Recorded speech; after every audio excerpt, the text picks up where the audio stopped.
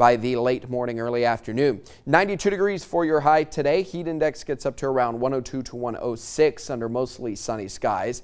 Be a bit soupy overnight tonight. We're going to continue to see that humidity hang in the area. Really thick atmosphere out there. We've got 92 on Wednesday, 77 overnight tonight. We stay quiet all the way through the rest of this week. As we get into the weekend, though, Saturday and Sunday both, we're talking 40% chances of rain, and that unsettled rain pattern is going to be sticking with us through next week. Nothing too bad. And again, we'll be dodging a lot of showers and some thunderstorms out there as well. With the extra cloud cover, we might be able to get temperatures down into the 80s.